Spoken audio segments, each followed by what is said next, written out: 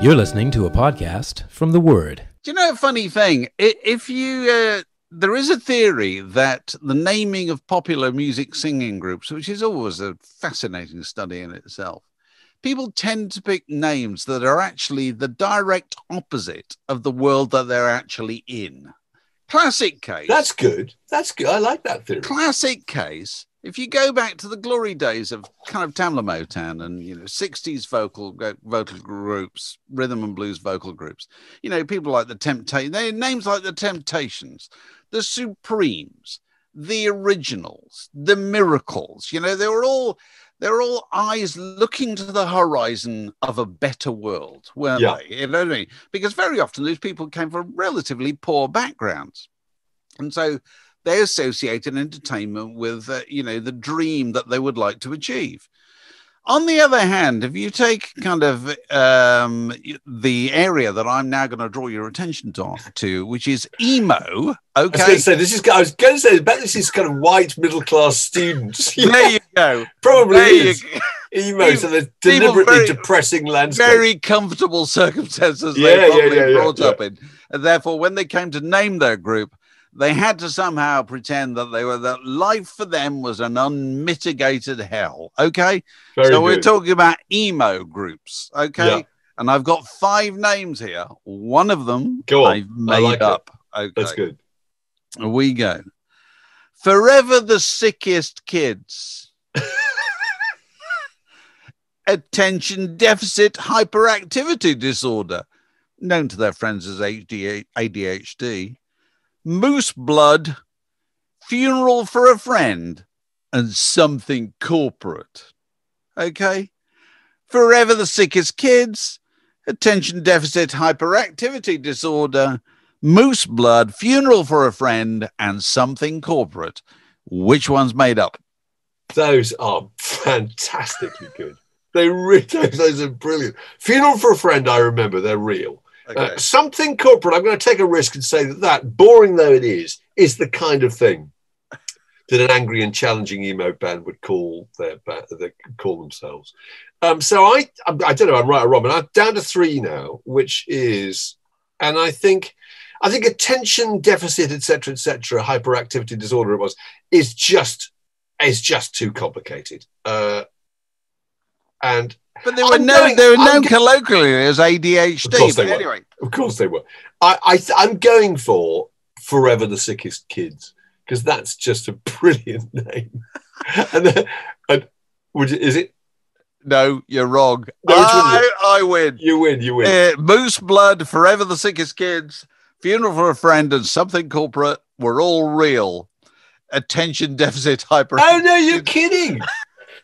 Really, I love the way you said breezily that. Of course, they were known as, so that threw me off a bit. That actually had me. I did that's superb. That's absolutely hoodwinked. That's a really good one. But isn't truly the most terrible name there in that list Something Corporate? Something Corporate is dreadful. There's no ring to it at all, is there? Why would you, in any circumstances, go and see a band called Something Corporate? 2 more from them after the news. Oh, that's dreadful. Yeah, so there you go. All right, well, look, I've got 5 music magazines, okay? Actual, real, physical, printed on paper publications. Right? 4 of these existed. In fact, some of them still exist. And 1 is a preposterous ringer confected by me. Okay? So here they are, 5 music magazines. Number 1, The Amazing Pudding. That's real. I think I shouldn't be doing that. Yeah, all right. Number 2, The Ragtime Ephemeralist. Number 3, Ukrainian Gothic Portal. Printed, God. Yeah. Absolutely Zippo is the 4th. Oh, God. And the 5th one is Are You Scared to Get Happy? So that's 5 music magazines. The Amazing Pudding, Ragtime Ephemeralist, Ukrainian Gothic Portal, Absolutely Zippo, and Are You Scared to Get Happy? Jesus, those are good. And they were all actually on paper. My goodness. On paper. Well, I'm not familiar with any of them. And so I'm going to take a complete stab in the dark at Absolutely Zippo. You're right. making up the ringer. Yeah, right. Actually, it was actually the name of an anthology of Bay Area punk fanzines. Oh, right. Not actually, no, but it's not. Okay. It's not. It's not a real. It's not a magazine. That's go through those names again. Well, they are the Amazing Pudding, and you're absolutely right. The Amazing Pudding. They're all kind of got the air of kind of stoned in jokes. You call it that, Yeah, absolutely. Go on. What are the other ones? The Amazing Pudding was a British Pink Floyd fanzine. That's from right. 83 to 93. I can remember it.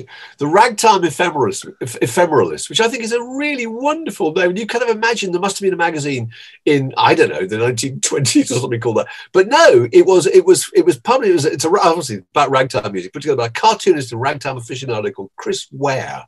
And the first issue was published in 1998. In Oak Park in Illinois, and he's so far produced 3 issues in 22 years. It's such a lovely name for a title, The Ragtime Ephemeralist. I'd love to read that. That's the kind of magazine you like to work for, isn't it? 3 issues. 3 issues in 22 years. Oh, God, it's press day coming up. Oh, no. It's press year. Pizzas at dawn. Oh, Lord. Yeah, Ukrainian Gothic Portal is real. Obviously, it is a portal, but it's also as though there is a printed version of this magazine. It's a promotional agency of Gothic, dark, electro music in Ukraine, Russia, and Belarus. Started in 1990. Still going, actually. 1999. And the last one was Are You Scared to Get Happy? Which is a Bristol fanzine in 85 to 87 by 2 guys called Matt Haynes and Mark Carnell. And it was full of bands like Biff Bang Pow and the Jasmine Minks. So you would have been a subscriber, Dave. Yeah, absolutely. So there you are. But well done. No, you rumbled me. You win. Very good. We both won. So what's been happening this week? Well, Dylan's been happening. My God, Dylan's song catalogue. When was that announced? On Monday, was it? Something like that. So Dylan's song catalogue, it was announced as has been sold to Universal Music. This is the song rights, the publishing rights, not the recordings. Yeah. For, I think the New York Times estimated, nobody knows, $300 million. I hate the way those sums are always rounded up to the nearest 100 million. It's either 200 million or 400 million. They probably are done like that, aren't they, in real terms? I don't know. I'd love to know how much it was. I mean, he was offered supposedly $400 million by Hypnosis, who are the people who bought up a huge number of catalogues recently. So yeah. I'm thinking if he turned down 400 million, if any of this is true, he probably got more than that from Universal. But who knows? Because New York Times said that Stevie Nicks was said to have sold a part of her rights to her songs, for $80 million, which made me think, my God, if they've got Bob Dylan's catalogue for $300 million, they got it quite cheap. Well, he's absolutely. And no, we were talking to Tim Rice, weren't we, on Monday or Tuesday of last week, and for A Word in Your Attic, very, very good one too. And yes, if you haven't seen that, you do check that out, as I believe they say on the radio. But Tim Rice was saying, and he knows a bit about this, he's saying that even if they paid $300 million for Bob Dylan's catalogue, he said they'd expect to make that money back in between 10 and 12 years. Amazing. He also pointed out that Dylan himself, of course, is a sole author of nearly every single one of those songs. A huge music and lyrics are by Bob Dylan. There are a few exceptions. But can you imagine? So Lennon McCartney is only 50%, isn't it, or whatever? Yeah. I mean, that's a huge amount of money. It is. And I can really see why people are staying in the catalogue. I'm sorry, I can't. These are uncertain times. Nobody's quite sure what the revenue opportunities are going to be, if touring may be threatened, And B, he's the age he is, he's 79. And if you're presented with a big, hard lump of cash at this stage of your life, on the table, you'd probably want to take it. But also, if you sell it to an agency like that, then they're going to work your catalogue. It's in their interest to really go out and promote it, isn't it? To sell that stuff as much as possible, rather than sit back and wait for the telephone to ring and someone say, wait for the telephone to ring, God, I'm old-fashioned, and ask for someone to say, is it all right if we use this in this soundtrack or whatever? I mean, they actually will be punting his stuff out. But I imagine there'll be adverts with Dylan soundtracks. Yeah, it's interesting to speculate, really, because presumably if he gets 300 million, he can actually sit down with his. How many children has he got? It's 4, is it? No, well, no, sorry. I think it's more there's than 4. There's 4 by Sarah, isn't it? No, it's 7, I think, isn't it? That's right. Yeah. Well, okay, so a few. Yeah. And he can pretty much sit there with a big old pile of cash on the kitchen table. Like, don't spend it all at once. There you are. Now do not argue. You know what I mean? So at least he has the peace of mind of knowing that some of them will have pissed away a fortune, whatever. But it won't be his problem. Absolutely. They won't be arguing about his will or his legacy or whatever. There it is. But, you know, you talk about uncertain times. I think there's another way of looking at this, you know, because what drives this is buyer interest. Not seller interest, it's buyer interest. It's are people going round wanting to buy music catalogues? Yes, they are. You know, so as you said, Hypnosis, the company that shares the same name as the old sleeve design company, but has nothing to do with them, who are going around spending a lot of money on buying music catalogues. And so are the existing music publishers. If you were to look around the world of business generally right now in these uncertain times, ITUT, I'm surprised nobody's turned it into an acronym by now, you look at all the things you could invest your money in, you know, I don't know, transport, manufacture, catering, leisure, travel, whatever. Those are all very, very uncertain businesses. One business that is not uncertain is the use of music sent down phone lines or through the air on films, on TV programs, on commercials, on things yet to be born.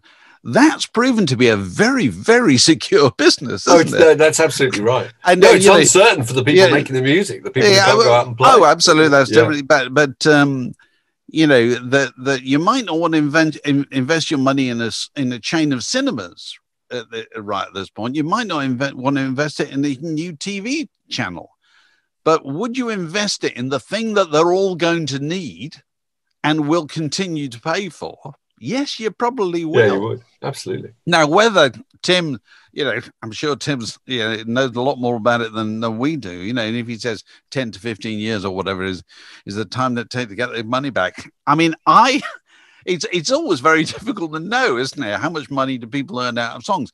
But I happened to meet somebody a couple of weeks ago who told me that, and I won't name him or the song, but he is a beneficiary.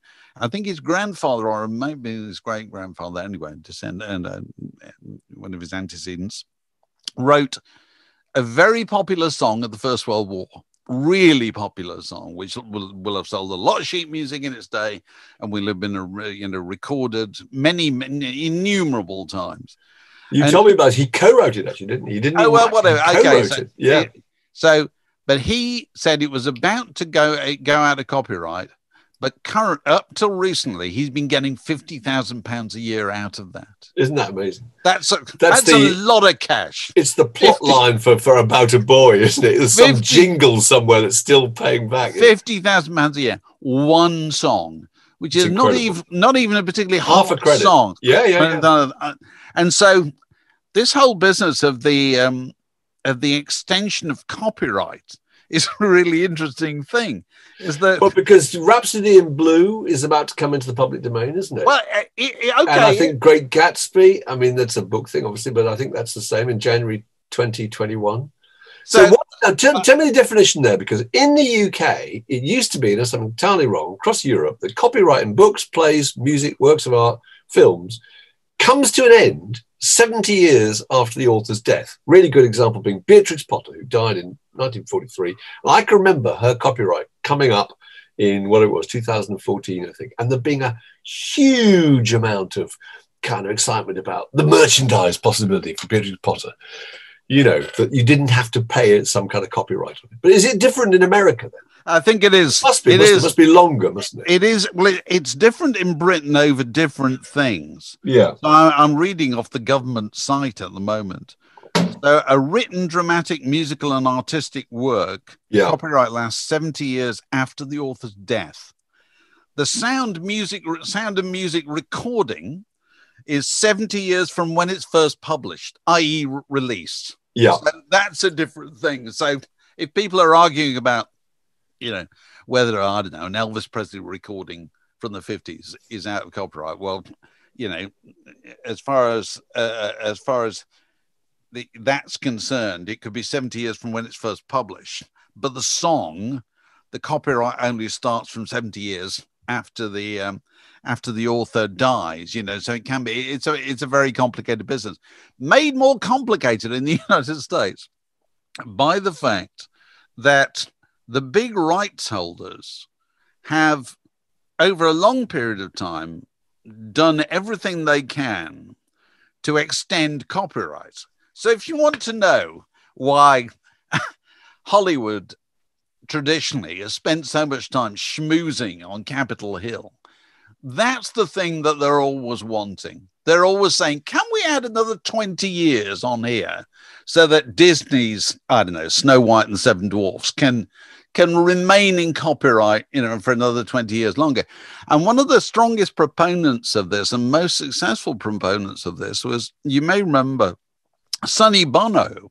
Yeah. Sonny Bono was a Republican congressman, wasn't he? Yeah. And he sponsored what became known as Sonny Bono's Act for the extension of copyright, which was very successful.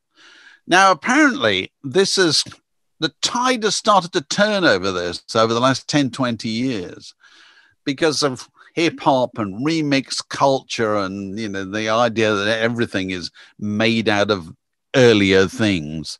And so there is less appetite in Congress for the extension of copyright than there was in the latter part of the 20th century. So it may have come to an end then. But, out of copyright from next year, because they died in 1950, George Orwell, so Help Yourself to Animal Farm 1984, and so forth, and also George Bernard Shaw, who died in 1950. Died in 1950, yeah, he did.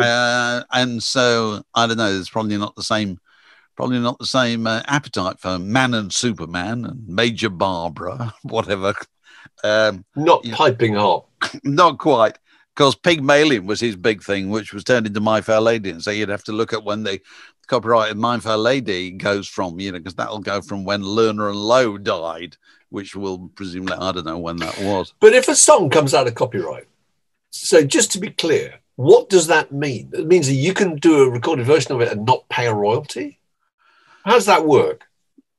I think you can do it without having to seek any permission from the originator or the holder of the rights. But can't you do that? You can't do that anyway. So if you wanted to cover a Bob Dylan song, obviously you've got to go to Bob Dylan's publisher and agree an amount of money for the right to There's pay. A standard right. Surely they're not going to say you can't record Bob Dylan's song. They might do if your name's Adolf Hitler, or if you're planning to do something with it that they didn't like. Who knows? What possible? It's possible. I think those things do come up. Listen, I don't really know is the truth. Yeah. But it's largely about the money. Starting next year, you can help yourself to Gene Autry's Rudolph the Red-Nosed Reindeer, which was one of the big hits in 1950, and also Nat King Cole's Mona Lisa. Yeah. And a personal favorite of mine, the Third Man theme by Anton Karas, which we all know, the famous, The Last Waltz. The Last Waltz, which later on, which the band did later on. So it's a fascinating area. And of course, one of the things that we're reminded of by talking to Tim Rice is when he looks at this stuff, he's probably thinking less about Jesus Christ Superstar and Evita and so forth, and thinking more about Joseph and his amazing Technicolor Dreamcoat, because the thing that goes on forever is anything that kids do. School plays go it's true. Because if you put on Joseph at your school play, your primary school, you've got to pay, haven't you? Got to pay. I don't know what God knows what you have to pay. No, a mate of mine his daughter read a play about Nico from the Velvet Underground recently. A really small scale thing on a little fringe theatre circuit. Very few people, very small audiences, but they still have to clear and pay for the rights to use one of the Velvet Underground songs that Nico sang. And so those revenues are still going. And as you say, schools are a pretty rich source of cash, aren't they? Yeah, well, it's not huge sums, but if you've got thousands of them, it amounts up. But, it comes back to the other thing, going back to what Tim said about, 10 to 15 years to get the money back. You've got to think of this in the light of, I told you what RL mate Jonathan Morris said to me, and Jonathan is works, for the big collection agencies, MCPS, PRS, the people who look after make sure musicians and songwriters get paid for every radio play and all the kind of exposure they get. He says, if you wrote a big hit in the mid-60s, it would be paying more now than it paid then. Absolutely. For the simple reason that there are far more outlets nowadays. So when, Why's Your Shade of Pale came out, how many radio stations were there in Britain? A handful. How many are there now? Thousands. And it's not just radio stations. It's shops playing stuff, people playing anything to the public, things being used online, on games, on TV programs or whatever.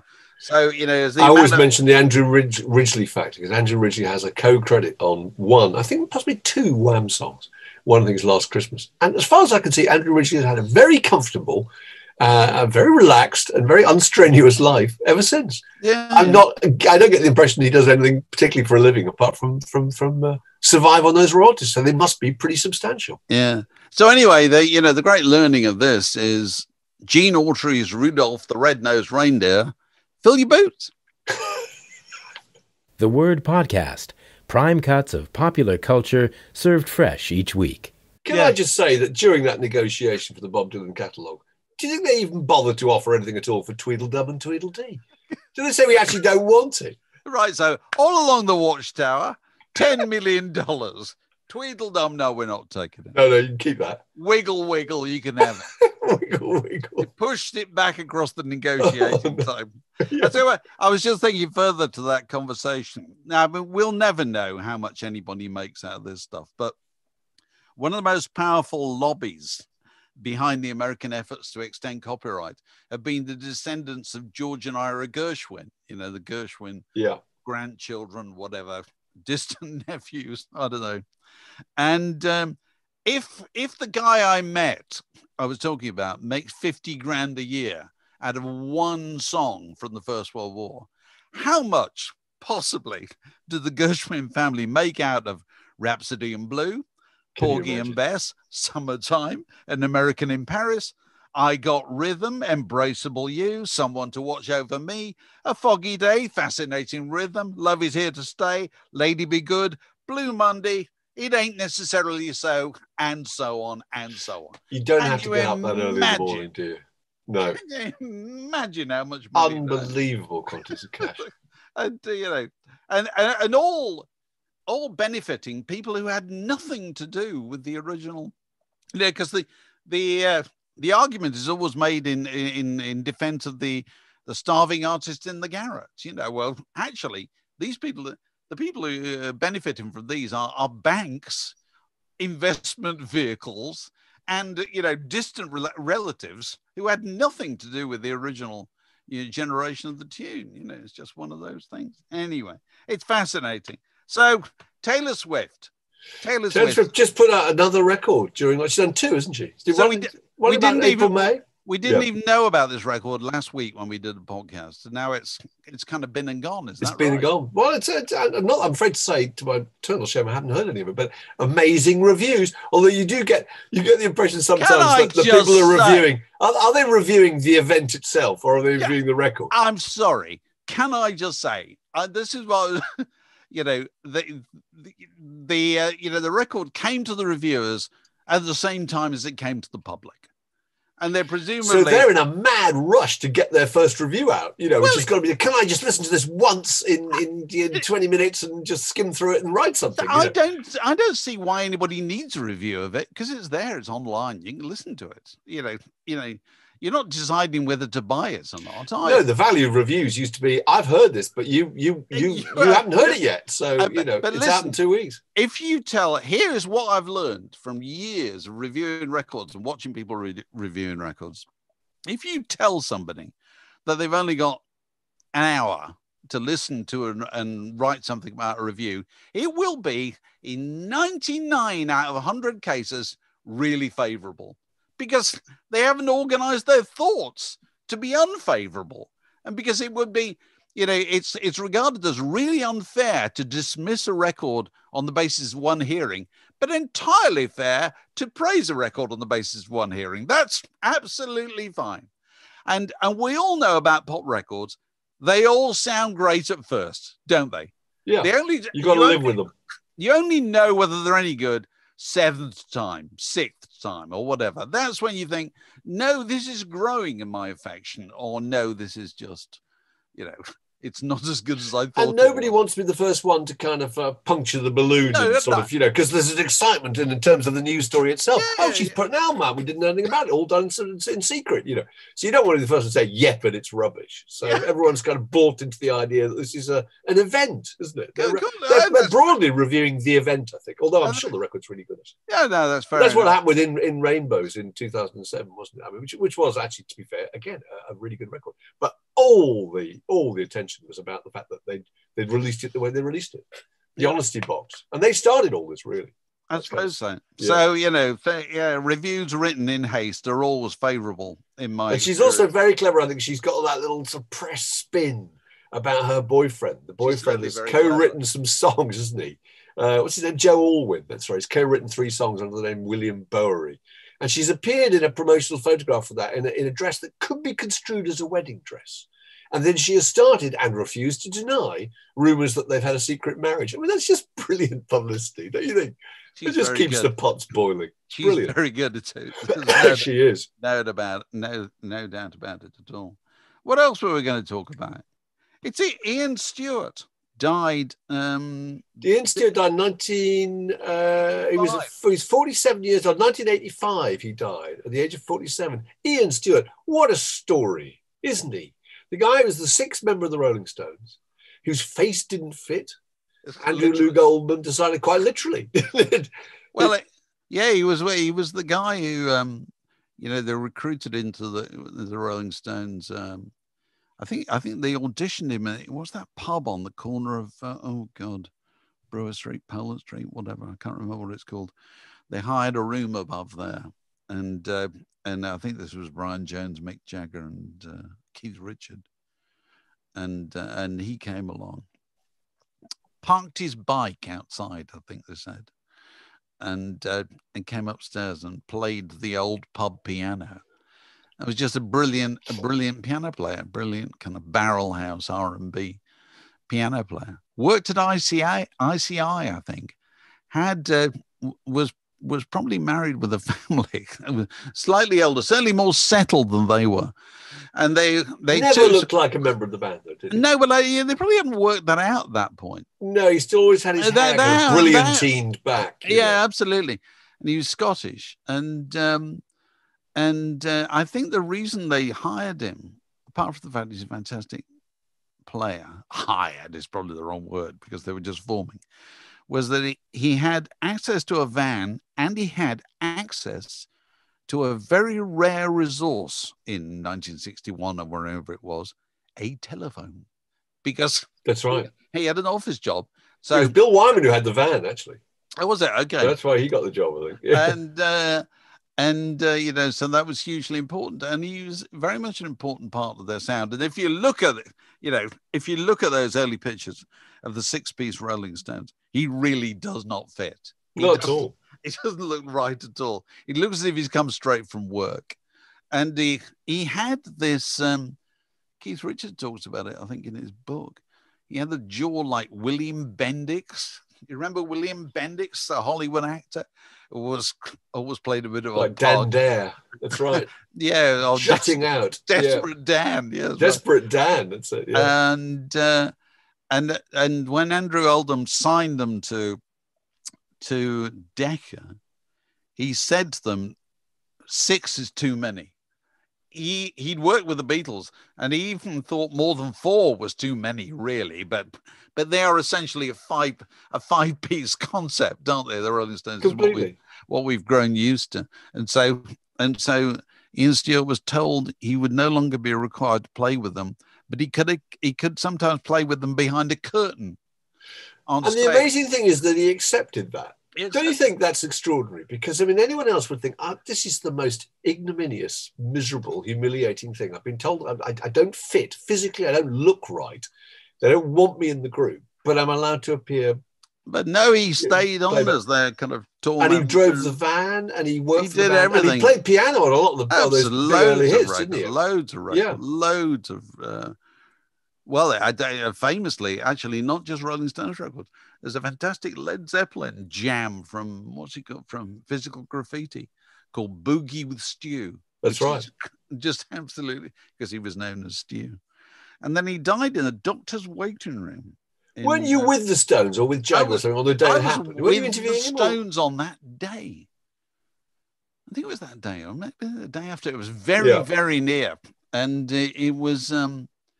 we were. Me and Mike Appleton were talking to them about a program we were making for Whistle Test, and we had a meeting down at the Stones office in Cheney Walk back then, and it had just happened, and they were all rattled by it, they were all shaken by it, because it seems such a long time ago now. It is such a long time ago, because the Rolling Stones' kind of second life has proved to be longer than their first one, hasn't it? But they treated all those people so well, the Stones. You've got to give them credit for that. Treated Ian Stewart really well. They treated Andrew Oldham really well. They paid him I think he was on a percentage, wasn't he? I mean, he's still. I don't know, but he works. I think he does things in and around the Stones to this day. Yeah.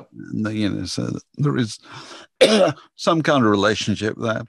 The thing I can't get over is that the guy who replaced Bill Wyman in the Rolling Stones, Darryl Jones, replaced him as much as anybody can as a live player, has now been with the Rolling Stones longer than Bill Wyman. I know, it's astonishing, isn't it? And no one can really remember his name. That's terrible. Darryl Jones. Darryl Jones, I know, that's right. Well, they don't include him in pictures, do they?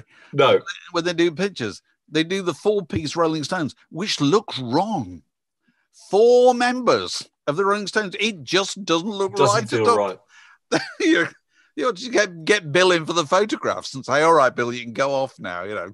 Just keep there in the pictures. I agree with you. Completely. Doesn't look right at all. No. This is a junction in the word podcast. It separates that bit from this next bit. And now we're joined by Alexander Gold, who's been up all night again watching Marvel films and listening to old Bob Dylan records, aren't you? You're slowly working your way through the Bob Dylan catalogue, belatedly. Well, via your oversexed, overpaid book playlist, Dave, actually. Right. All those. You don't need to plug that, but go on now. And last night I listened to Bringing It All Back Home. And this is very disciplined, isn't it? Because you're listening to these records in the dark, in bed, with the headphones on, right? Yep. So total concentration. Absolutely. I want to dedicate myself fully to the listening experience. I realised that I haven't actually sat down and listened to an album properly while, not doing anything else in years. And this is from someone who professes apparently to love music. So there you go. Yeah. Go figure. But it was transcendent. It was just completely, it blew my mind. Just, just being inside that record and being able to see kind of what he was singing about as he was singing it. And, just being able to see the picture he painted. It's a wonderful way to listen. It really, really is. And I think it could go far. So am I right in thinking, this is last night? Yeah. That you heard Mr. Tambourine Man as done by Bob Dylan for the first time. For the first time. No, I'd heard that one before, but some of them you'd not heard before. Obviously, Subterranean Homesick Blues I've loved for many years, and Maggie's Farm I know, and all that. Right. But Bob Dylan's 115th Dream. Yeah. Had you heard Gates of Eden before? Nope, I hadn't heard that before. I hadn't heard You Belong to Me before. And it was just, I just realized how much value the act of sitting down and really listening, not just hearing, but listening to an album, a good one, a really good. We see the valuable, the precious bit in the experience, as I've droned on about many times and written about in books. The valuable, precious part of the experience is not the music, because there's tons of music. The difficult bit is your attention. Yeah. And you've got to decide that you give it that. Do you know what I mean? We can all have all the tunes in the world, which we half listen to. But I think now more than ever, it's a question of training yourself to be able to give that attention again. Absolutely. Completely, because before there weren't all those other distractions. And that's what you did in the evenings. You sat down, when we were kids, you sat down, you listened to an entire record in its entirety and turned it over halfway through and listened in silence a lot of the time, appreciatively. So there wasn't any reason to be texting anybody or wondering what was on the telly. Well, also, you didn't have many records.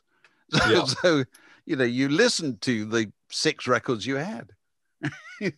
You weren't thinking, oh, what shall I choose from, Spotify's endless selection box of things I could be listening to. Yeah. So your attention is the precious bit of the experience. So, that's the thing that will continue to repay. And it very often doesn't matter how good the record is. If you give yourself to it, you'll get something from it, generally speaking. Don't you think that's true? It's the act of being present, isn't it, I suppose? It is. Absolutely present. And that's so what's next, Alex? What's on for tonight? I'm going to have to open your book, Dave. I haven't got You don't have to take the guidance of my book. You're allowed to. Well, it's my training piece, Oh, okay. Okay. Oh, well, we shall look forward to hearing more. We've got a constant update.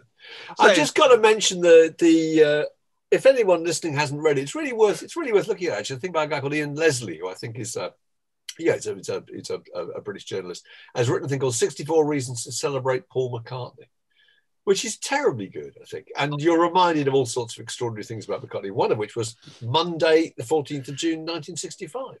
Which I still guess. Go on. Well, is this where he did the famous kind of, trifecta of, 3 songs in wildly different... Brilliant, Dave. Wildly absolutely spot on. That's fantastic. Yeah, I mean, he did. I still think it's astonishing. The Beatles did I've Just Seen a Face, which they recorded in 6 takes. Kind of fast, jazzy, acoustic, doesn't sound like anything else they ever did. Not at all. And they did it in 6 takes and finished it. They then did in 7 takes I'm Down, which is completely different vocal delivery. That kind of a man buys ring, woman throws it away, same old thing happening every day. Screaming at the top of his voice. Absolutely. It is arguably the most rocking record the Beatles ever made. I think it is. It's wild. Incredible. Their version of it at Shea Stadium, which in fact they end the set with I'm Down. With Lennon playing that keyboard. It's kind of Little Richard pastiche, but it's just brilliant. It's absolutely brilliant. And then, having done all that in 2 takes, he recorded Yesterday. And at 10 o'clock in the evening, he was in a bar with Jane Asher on the Cromwell Road. I mean, that is a day's work, isn't it? Don't you think that's astonishing? Those are finished versions of those songs. They're not sitting there getting a drum sound, are they? No. There also the other interesting thing was I thought the Oblad Dara is an expression from the Yoruba tribe in Kenya, meaning life goes on, which I didn't know. I thought he just made that up, actually. But no, I thought there's a really touching story about Cynthia Lennon. Cynthia Lennon obviously had a load of artifacts and ephemera, John Lennon-related, Beatles-related stuff. And towards the latter stage of her life, a little bit of insolvency crept in. And she put some of the stuff up for auction. One of the things she put up for auction was a letter from John Lennon, where he talks about their on tour, and he talks about missing her and missing Julian. And it's a really sweet, really touching letter. And she put this up for sale, and it got an inordinate amount of interest. Massive amounts of money being bid, eventually sold to an anonymous bidder. And a week later, there's a knock on her door, and a delivery man turns up and delivers the letter back to her in a frame with a little note saying, "This belongs to you, and it belongs to Julian, and I want you to have it. Paul McCartney." Don't you think that's sweet? So he bought it anonymously at the auction so he could give it back to her. Yeah. Don't you think that's a great story? It's a fantastic story. Very touching. And the 64 things, whatever it's called, 64 reasons to celebrate Paul McCartney, which are all little anecdotes like that, aren't they? Just again illustrates just the level of kind of complexity and detail in the Beatles story that is not in anybody else's story. You couldn't do that about anybody else. No. And that's just about one member, you know. But I suppose also it's an example of the fact that people's love of Paul McCartney goes beyond the Beatles, and often started beyond the Beatles, which is something we've discussed from time to time on these, with people we've talked to, Pete Pavides and people like that. Yeah, who came to the Beatles later via on, Wings or as a solo act. I love that. It's one of the best things about Pete's fantastic book, Broken Creek, is his analysis of what the Beatles sounded like when he was however old he was at the time, 11 or something. Because we're used to people looking at them with a kind of adult perspective and analysing them and how they fit into our lives and how they fit into music generally, a kind of rock critic take on it. But he was just listening to their songs as a child and making a completely different sense of them, and I think that was absolutely brilliant. Yeah, what a good book that is. No, well, yeah. So definitely both worth reading. They are. So any other business, Alex? What's going on? What have we got going on? We've had a busy week on the Word in Your Attic front, haven't we? We've had to Danny Baker and Tim Rice in the same week.